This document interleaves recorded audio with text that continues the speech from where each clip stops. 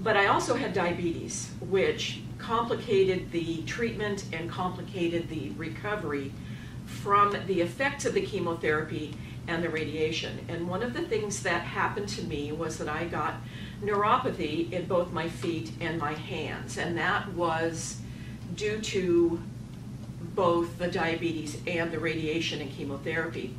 And basically my doctors told me, it reduced a little bit after they took me off of the drug, but my doctors told me that I had what I had, that it probably wasn't going to go away. And I didn't want to take that as the final word on what I could do to help with my own healing. So I sought out acupuncture, and that helped. And then a friend of mine came here to in Light for Life and told me about her remarkable success for, I believe, rheumatoid arthritis was the original diagnosis.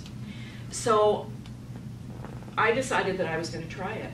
It was not something that I would have ever sought out on my own. It wasn't anything that I knew anything about. So I did some research, found out that yes, there was neuropathy was considered something that the oxygen therapy and the lights could help.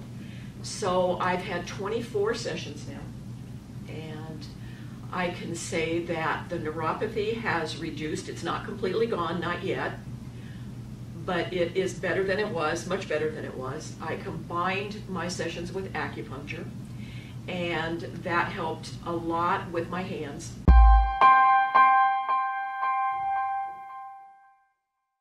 I've had a lot of MRIs in the last few years because of the cancer, and I looked at that chamber and I thought, you know what, I'm going to be claustrophobic in there. It's going to be loud, and I'm going to be claustrophobic, and I'm not going to be able to do it. Mm-hmm. So you guys helped me out and let me get in there, you know, kept it open so that if I needed to get out quickly, I could. Just do it. Yeah. But I found that, especially once it's inflated, it is really comfortable on the inside. It is not loud, and I was not claustrophobic in the least. In fact, there's quite a lot of room to move around. Mm-hmm. So if anybody is concerned looking at the chamber about claustrophobia, don't be, because I'm here to say that it's not as bad as it looks. Yeah.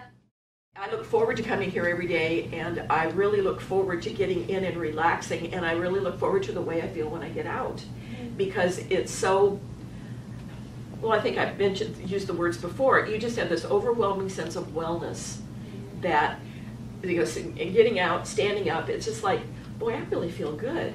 And for so long with the chemotherapy and all of that other associated things that goes with it, I just felt lousy for so long that it's really nice to be able to think, hey, I feel good. Mm-hmm. That's not something that I've had for the last, well, it's been almost 2 years now. Right. So it's worth the time spent, absolutely. Well, we're so happy you came in. Oh, I'm really happy that I came. You.